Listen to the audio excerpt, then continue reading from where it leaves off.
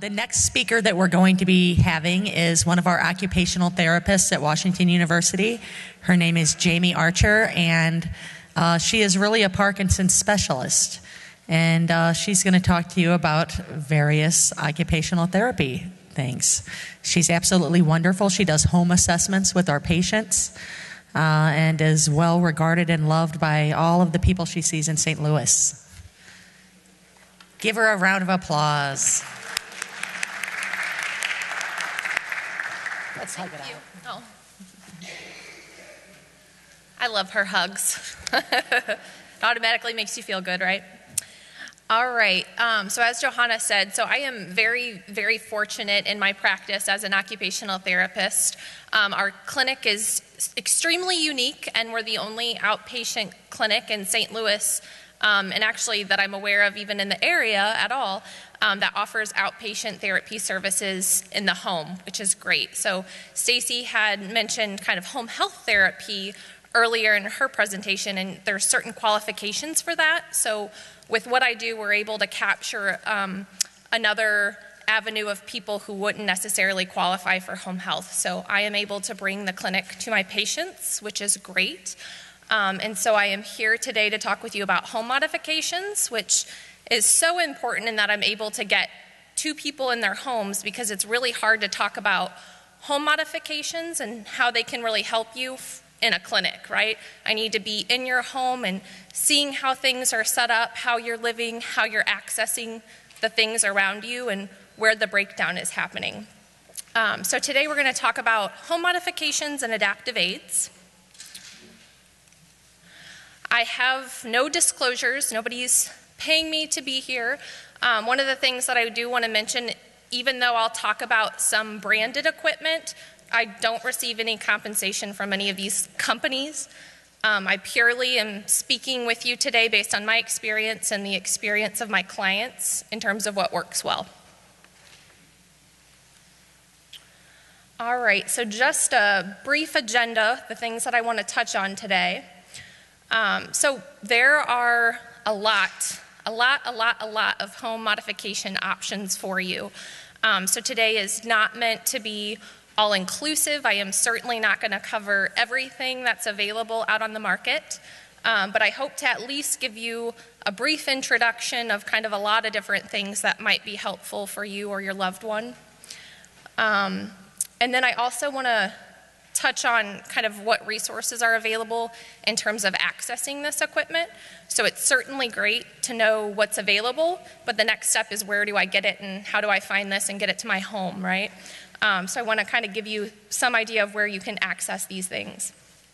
And then last but not least, knowing when a referral to occupational therapy can be helpful to you in identifying these things. So if this topic seems a little overwhelming, or you're really not sure, you know, something might be helpful, but what is it and what do we need?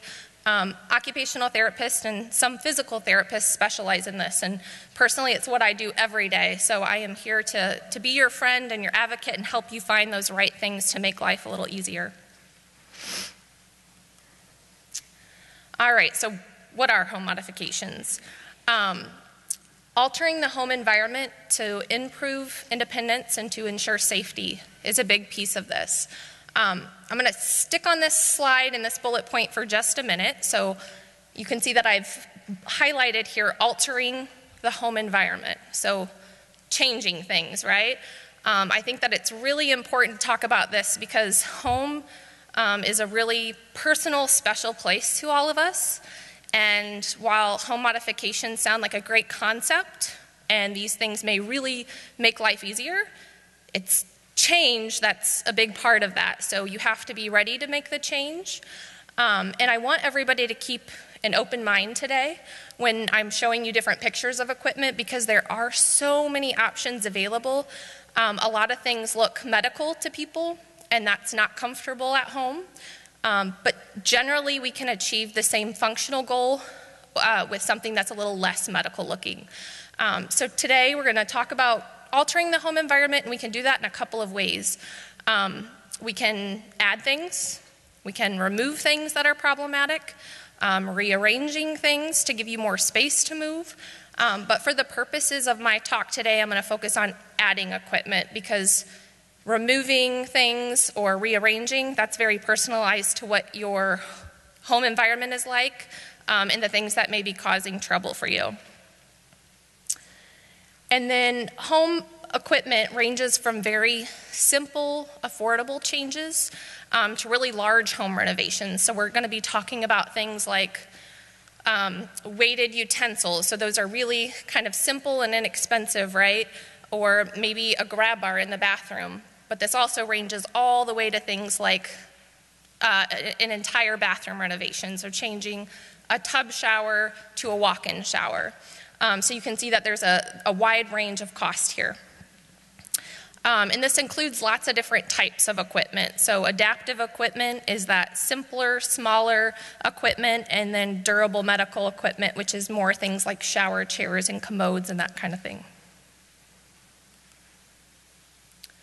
So why is all of this so important? So by modifying the home, we hope to achieve several goals. So first and foremost, improving safety, right? We want people to be safe at home, as that's where you spend most of your time. For those who are having falls at home, reducing falls and identifying what the barriers are, that way we can make the appropriate changes.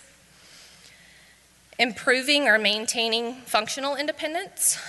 So for somebody who maybe requires just a little bit of help from a caregiver, the goal with adding equipment might be for that person to not require just a little bit of help, but maybe with the right equipment, they can get up on their own. That would be huge, right?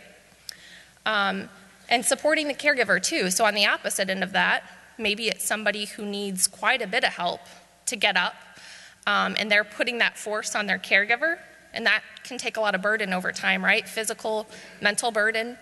Again, so with the right equipment, maybe it's that they can't be independent, but maybe they can put more of that force on equipment versus their caregiver, and the caregiver can take care of that person for a longer time and keep everybody in the house safer.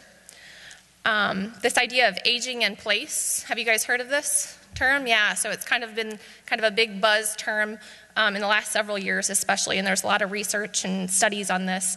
But basically the idea is keeping people in their home, and really it's forever, right, to age in your home and not have to transition to another level of care. But I did put on here for as long as possible. Parkinson's is a progressive condition and things change over time. So really the goal is keeping you at home for as long as possible, but sometimes with chronic diseases that can be really challenging. But that definitely is certainly one of our goals in occupational therapy. And then last but not least, also just making everyday life a little bit easier for the person with Parkinson's and the caregiver.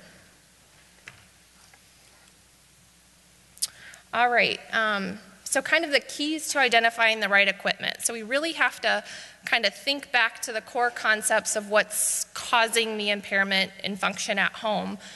So not only what symptoms are you having trouble with, but how is it impacting your day-to-day routine? So when we're thinking about equipment, it's not that every piece of equipment is right for everyone. Not everyone needs a shower chair or a grab bar. But where is the breakdown happening? So is it with balance? Is it with rigidity? So any of these symptoms. So we're thinking about all of these things when we're looking for the right piece of equipment. All right, so we're going to dive right in. And I've got a lot of pictures here. So the first thing that I want to talk about is bathroom safety. So this is one of the number one things that I get referrals for is safety in the bathroom. And I think it's just because it's where we spend, we take a lot of trips there throughout the day, right? And also in the bathroom, the thing to think of, there's just a lot of functions that we need to be able to do. There's a lot of reaching, a lot of twisting, backward steps. All of those things can become more problematic with Parkinson's disease.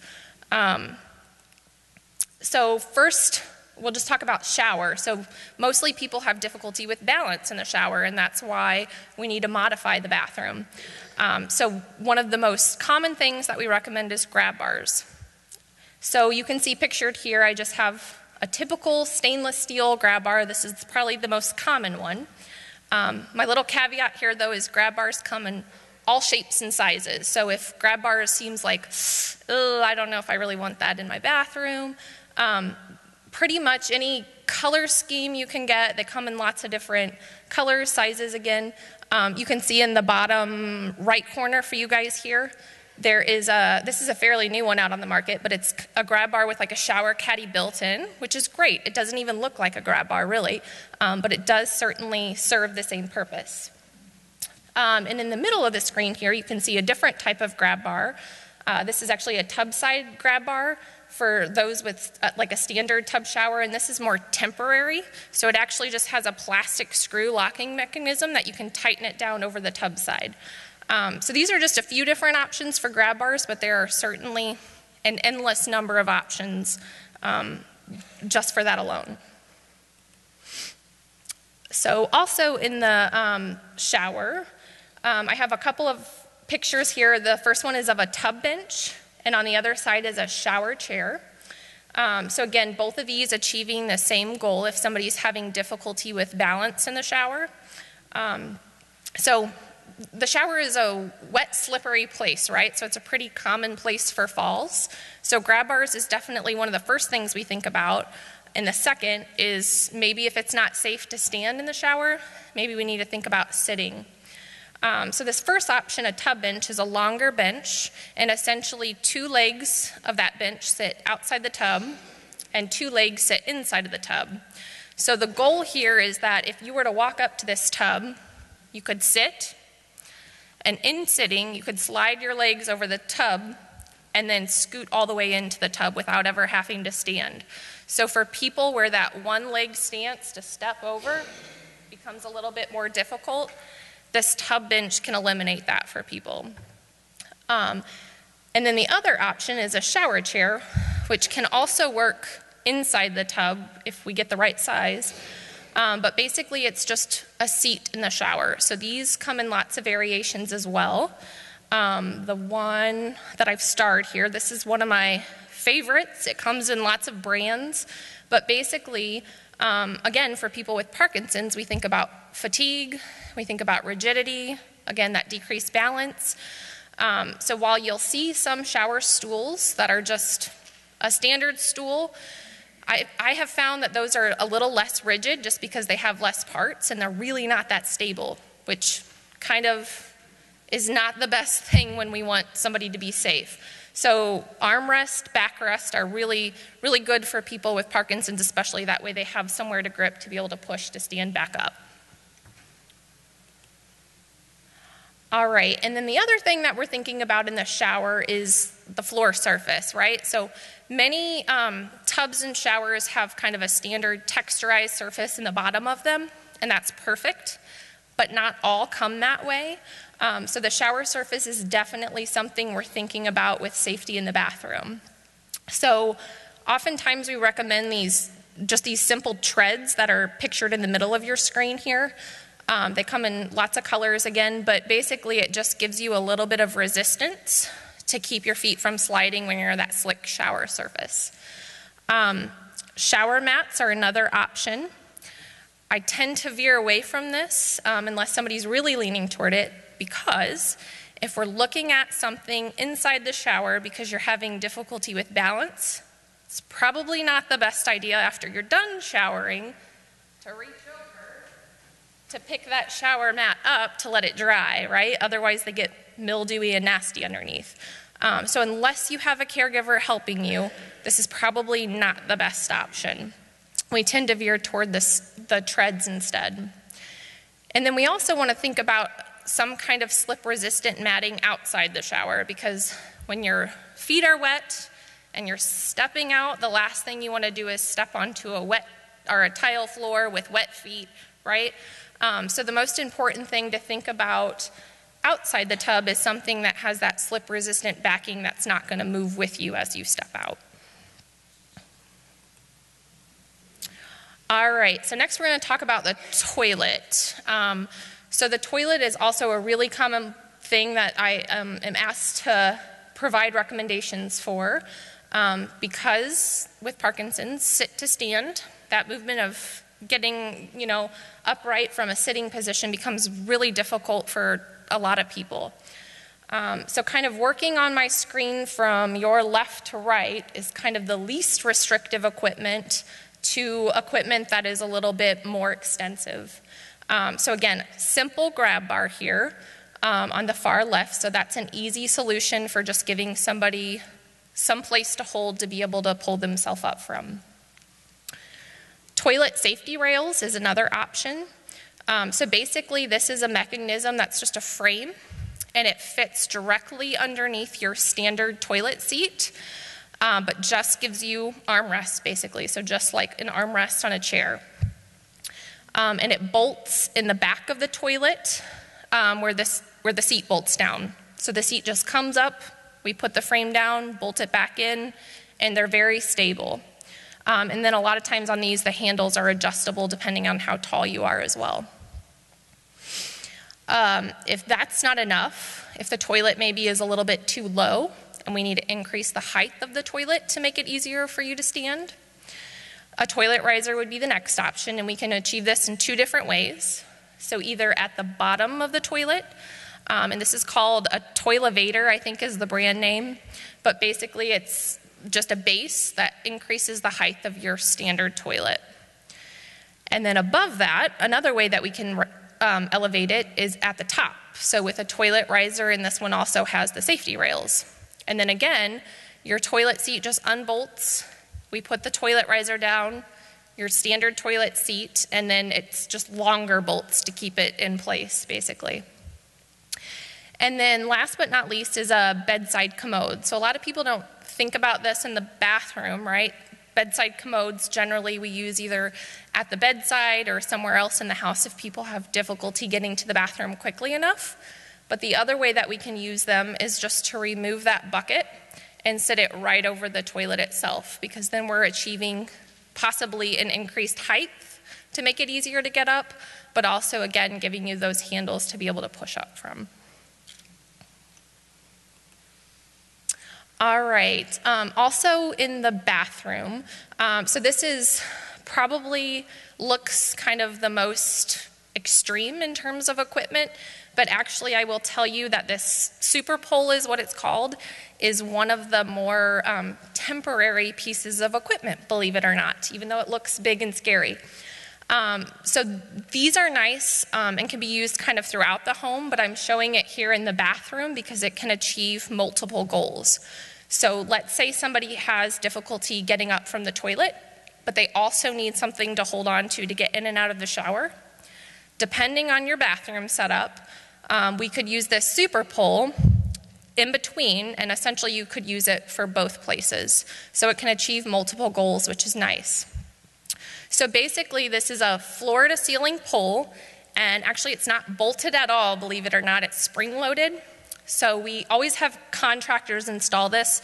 The key is getting it into a ceiling beam to make sure that it has adequate support. But basically it can be really easily moved anywhere in the home as long as we get it in the right support spot. And then the horizontal bar in the middle with a 1/4 inch lift, that bar, it's called a handy bar, spins 360 degrees around that pole. So this is a nice option for people not only in the bathroom, but it's also very commonly used in the bedroom. And I'll show you a few pictures here in a minute of that. But this is a really handy tool that's more of a temporary piece of equipment versus permanent, because it doesn't have to be drilled into walls or anything like that, which is nice. So this slide is really focusing on hygiene. So Johanna mentioned that earlier in her presentation, particularly with people who have UTIs and things like this. So for Parkinson's disease, when reaching behind becomes difficult, or maybe coordination or balance with those movements, these are kind of some options that can make hygiene a little bit simpler for both the patient as well as the caregiver. So long-handled sponges, loofahs, bath mitts for people who may have difficulty holding on to a washcloth. We also think about what type of soap are you using? Is it bar soap versus a pump dispenser? Handheld shower heads are really nice, especially for people who are making the transition from standing to shower to sitting. This allows them to have the control over the water and still be able to get to the places they need to reach. And they make lots of different pods for those. So if somebody's sitting in the shower, they don't want the water all the way up here where they can't reach it, right? So they make like these little holster things that you can put on the side of your shower to slide that handheld shower hose into. That way it's really accessible from a sitting position as well. And then also on the far side of the screen here, we recommend sometimes either a washlet on your standard stool or even a bidet-style toilet for those who are having difficulty with hygiene after using the restroom. And then a flip side of that, more affordable, is just the standard flushable wipes. A lot of people don't think about that, but when you're helping somebody with hygiene, a wet wipe or a washcloth is generally a little bit easier for cleaning versus toilet paper. The one thing that I will say about washlets and bidets, while they're a really great option for improving hygiene, oftentimes hygiene becomes problematic for people who are starting to have cognitive impairment. And the caveat with that is most of these devices come with fancy remotes that have lots of options.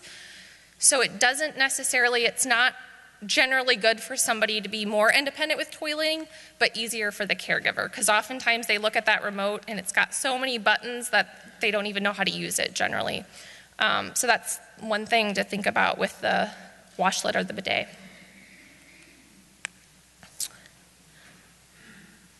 And one thing that I didn't mention about the bathroom also, one thing that we really think about as OTs is the bathroom is a shared space in a lot of homes, right? So it's not necessarily, not everybody has a bathroom that just they use. So it's something we want to keep in mind for everybody using the bathroom, that when we install equipment, it's not going to become cumbersome for the other users or house guests, things like that. So it's just something we keep in mind. So next I'm going to talk about equipment for just basic daily activities. So things like dressing, grooming, eating. All right, so with dressing, here are a couple different items that can be helpful for people who are maybe having difficulty with balance. Maybe they're a little bit less flexible, they're rigid, difficulty with hand coordination. So long-handled shoe horns, a lot of us are really familiar with that. It's a simple piece of equipment that can make getting a shoe on a little bit easier. A button hook, so it's a fancy gadget, and basically what you do is you just slide it through the buttonhole, hook the button, and pull through, and it buttons your shirt for you, rather than having to kind of do the two-handed movement of fastening a button. So for gentlemen, sometimes people like them for sleeve cuffs. It makes it a little bit easier, or for sometimes those top buttons that are a little bit trickier. Also are reachers, and reachers are one of those pieces of equipment that again come in lots of different kind of shapes, lengths. So just because you've tried one and you didn't like it, there may be other options that are a little bit easier. So especially with the trigger handle, some it's literally a finger movement, some it's a full grasp. So there might be different kinds that are easier to use for you or your loved one. Now with reachers, oftentimes you'll see them advertised as somebody reaching in a high shelf to get a can of soup down. That's not the best advertisement because that's not really realistic. We don't really want you using them to reach over your head to get something heavy. Generally more useful for somebody who maybe isn't doing so well bending over to reach to the ground to pick something up that they've dropped. Or if I was getting dressed and my shoe was kind of out of reach, I could grab my shoe with the reacher to pull it a little bit closer to me. So more meant for kind of lighter weight objects, but they are an all-around kind of handy tool for daily life, but can certainly help with dressing. Also is a dressing stick. So this is again another handy tool. We often recommend it for dressing, but it can be used kind of throughout your day for various tasks. So on one end, it's kind of a backward S-shape hook. And then on the other is just a regular ring hook. But basically you can see in these pictures it's used for lots of different things. So the woman at the top is using it to push off her jacket, maybe because she has decreased shoulder movement. The gentleman on the left pushing off his sock because he can't quite reach far enough down, and then the lady at the bottom using it to actually lift her pants to be able to slide her foot through.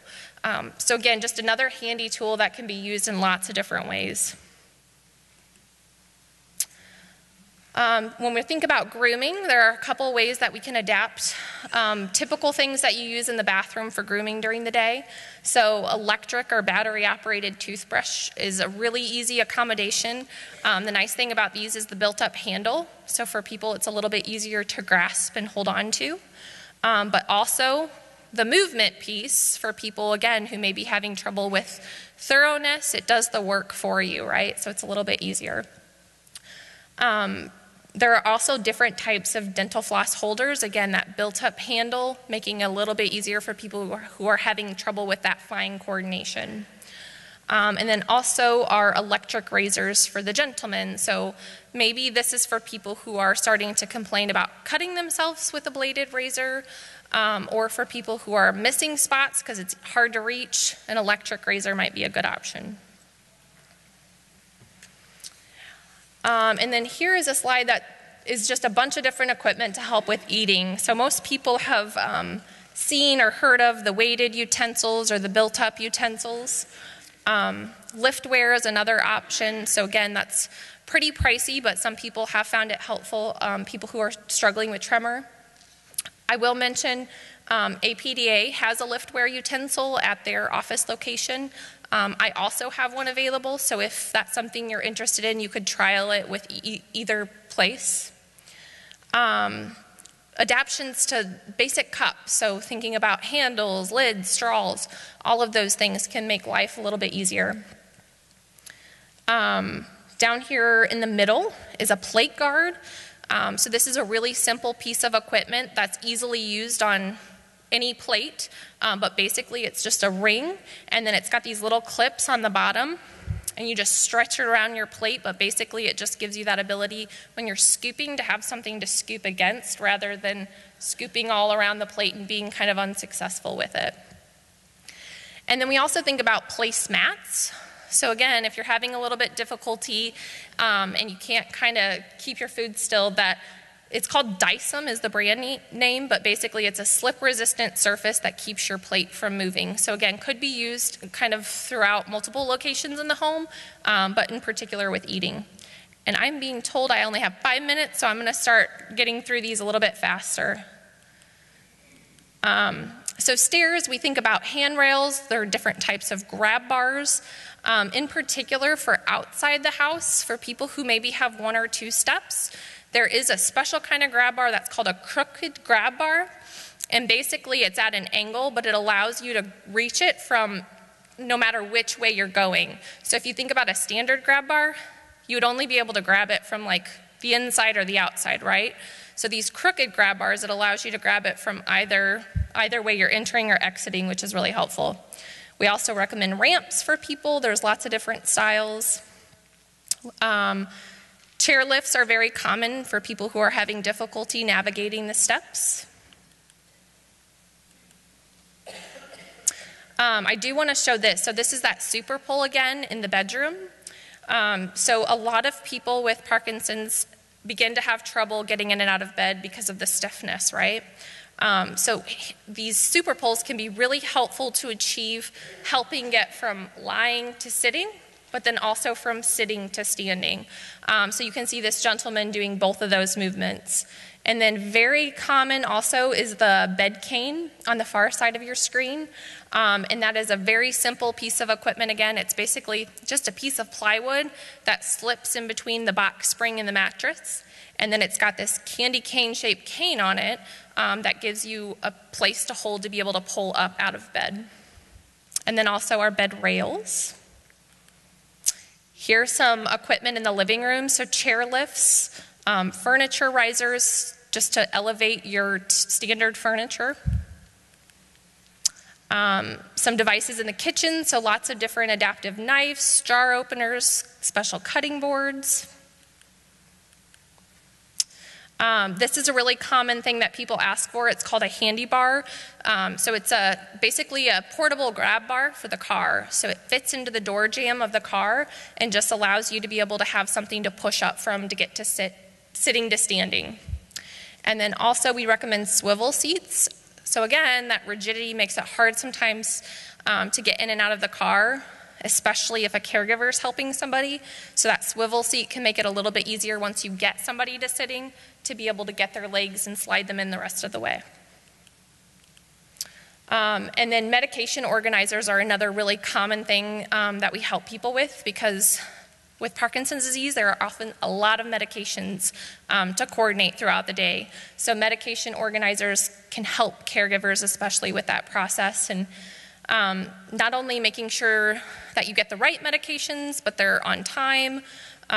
So there are lots of different versions of these, but medication organizers with timers, morning, afternoon organizers, pocket organizers. They have watches with timers, so lots of different options for that.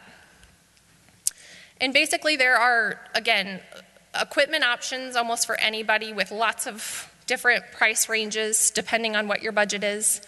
Medicare doesn't typically cover the cost of most of these things, but they will cover the cost of some durable medical equipment, and I've included that resource here. The VA for veterans typically will help assist with some equipment, and if you do feel like occupational therapy, you need help knowing what equipment would be right for you or your loved one, insurance does typically cover the cost of an OT assessment. Most of this stuff can be bought in at the medical supply stores here locally. The nice thing about that is you have a resource, you can go and try it before you get it, and if it's not working, you have a place to return it. However, most of those stores, the equipment is a little bit pricier. So other options are just larger box stores, so places like Walmart, Walgreens, CVS, home supply stores like Lowe's and Home Depot have equipment. And the internet. So if you're an internet shopper, Amazon often has great deals on medical equipment, believe it or not. The APDA does have some smaller equipment in their office, so that's just something to keep in mind if you want to check something out before you buy it. And then for people who don't have the budget to afford medical equipment, there are some options in terms of local organizations or secondhand stores. So OT and PT can definitely help you identify what's right. And then just real quickly, so again, Parkinson's is a progressive condition that changes over time. So equipment maybe that was recommended right at diagnosis or soon thereafter may be different 5 or 10 years down the road. So that's something important to keep in mind. And I think it's just as much to be able to help the caregiver as it is the patient. So it's definitely for both. Thank you. Any questions quickly? I don't know if we have time. No, never mind.